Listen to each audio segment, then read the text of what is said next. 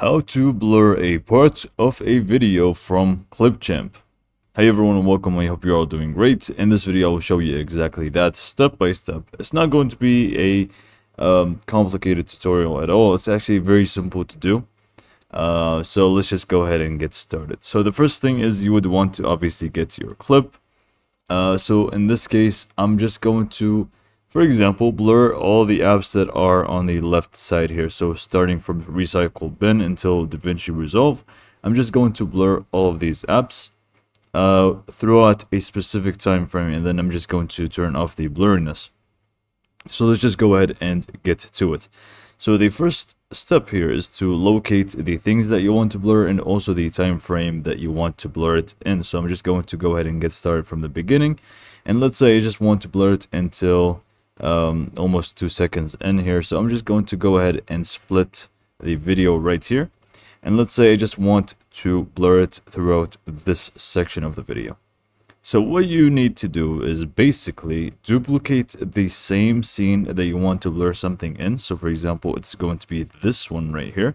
So I'm just going to right click and click on duplicate, or you can just go ahead and copy and paste if you would like, but I'm just going to duplicate it, and it's going to be right here for us. Just make sure it is on top, and then you would want to drag it right on top of the other one, which is right at the bottom. It should be exactly the same length here. So just ensure that they're exactly the same length, and just turn off the audio for the top one, just in case, you know, it doesn't really have an overlay when it comes to sound. So now that we have these two right on top of each other and they're pretty much exactly the same, what we need to do is crop the top one. So just make sure you select the top video, click on crop. It should be right up here. So just go ahead and click on crop, and then you would want to basically select the items that you want to blur.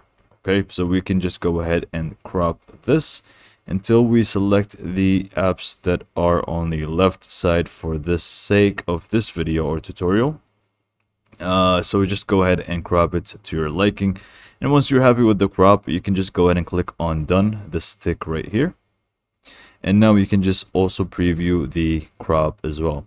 So basically now we have this as the background, and this is the one on the top, and we need to apply the blur effect to it. So just go to the effects panel on the right side and just search for blur effect. So you can find it right down here.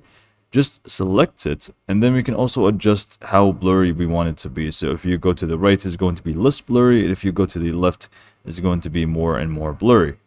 So adjust it to your liking, and we can see now that it is going to be blurry throughout this time frame, and then here it's no longer going to be blurry. So this is pretty much how to blur a part of the video using Clipchamp. So hopefully you found this video to be helpful, and thanks for watching.